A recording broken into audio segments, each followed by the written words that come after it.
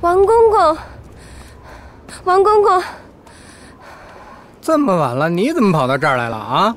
麻烦王公公通传一声，还常在被冤枉偷了红罗炭，正在咸福宫受罚呢。可是这天这么冷，还下这么大的雪，这事儿还得请皇上和皇后娘娘定夺。既然是咸福宫的事儿，就该由贵妃娘娘定夺，你跟着瞎掺和什么？贵妃娘娘正在气头上，而且也发了寒症。我觉得这件事……行了，啰了吧嗦，别跟这儿赖着了吧，你见不着皇上了，走吧。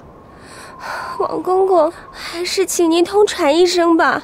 惊扰了主子，你吃罪不起。快走。王公公，我说你见不着皇上，听明白了吗？听明白了。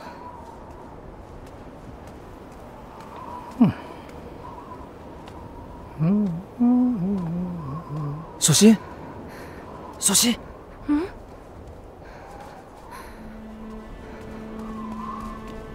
我想办法帮你去通传皇上。你是翅膀硬了是吗？亏了我没回屋，你就非得整出点事儿来。主子们都歇下了，算你厉害。我刚坐下休息，你就溜进去禀报皇上。贵妃娘娘生了寒症，皇上一向是心疼贵妃的。李公公可真傻，贵妃再要紧，比得上皇上和皇后娘娘吗？他可不傻，他是聪明透顶了。看见我敢锁心，就冷不丁的给咱们来一下。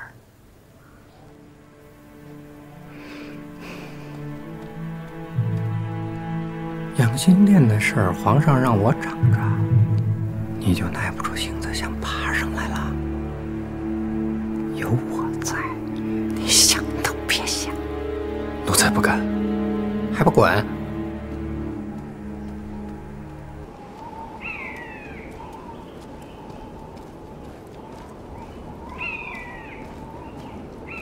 李玉怎么了？贤主，奴才做错了事，受罚的。怎么罚得这么重啊？这瓦片子最疼了。到底怎么回事？贤主，您别问了，左不过是师父惩罚奴才呢。贤主，您快进去吧，这儿太冷了。跪完了来延禧宫一趟，让锁心给你备药。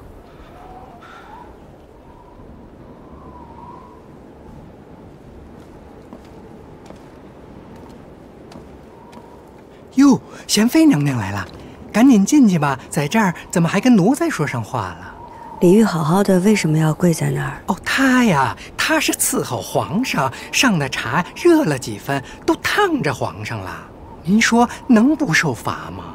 贤妃娘娘，咱还是里边请吧，这下贱人的事儿您就甭操心了，请。说的也是，都是下人，又有谁和谁不同呢？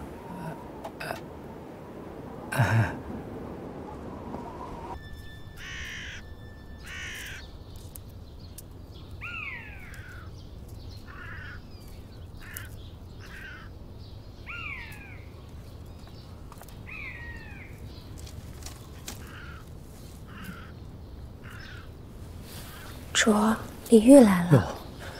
李公公，哎，您这是怎么了？没事儿。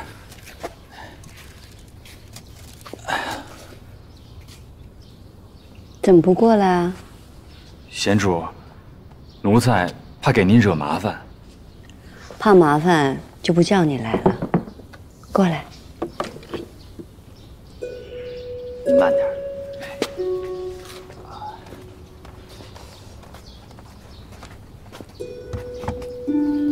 哎呀，慢点，慢点。啊。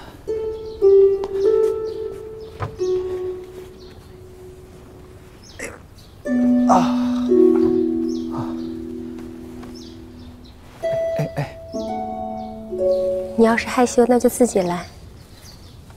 在本宫这儿怕什么？卷起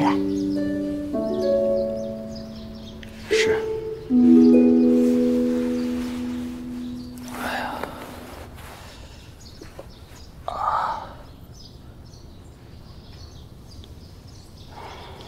跪了多久？跪了1个时辰的碎瓦片，后来又跪了1个时辰的铁链子。为的什么呀？有桩差事，奴才漏了几分乖，讨了皇上的喜欢，再加上又为了您去咸福宫的事儿禀告了皇上，王副总管就不高兴了。这不让他逮到机会了吗？就狠狠地罚了一通。贤主，这是云南上贡的上好的白药粉，止血祛瘀最好不过。贤主御守尊贵，可不能为奴才做这样的事啊！你要是明天想去御前伺候，就乖乖的上药。瞧你这好福气，多谢贤主。你不用多谢我，我还要多谢你呢。昨天晚上要不是你通报了皇上，我还不知道会落到什么田地。那都是奴才应该做的。李玉啊，王卿资历老，位次高，你随随便便在他面前露的聪明，是会害了自己的。那居人之下，聪明劲儿别往外露，尤其上面的人还是个不容人的。皇上喜欢你聪明，旁人不一定喜欢。待会儿回去的时候，也别露了怨气，好好奉承着王卿，毕竟还是在他手下当差呢。原来是奴才糊涂了，多谢贤主指点。这药拿回去自己好好擦。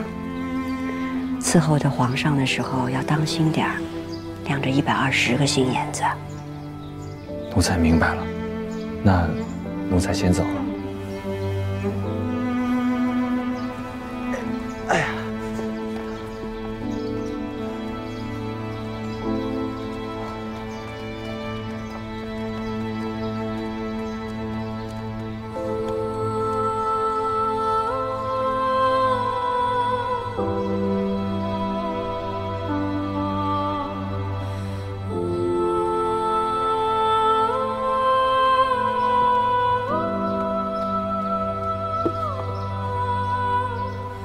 主儿，你终于肯上心了。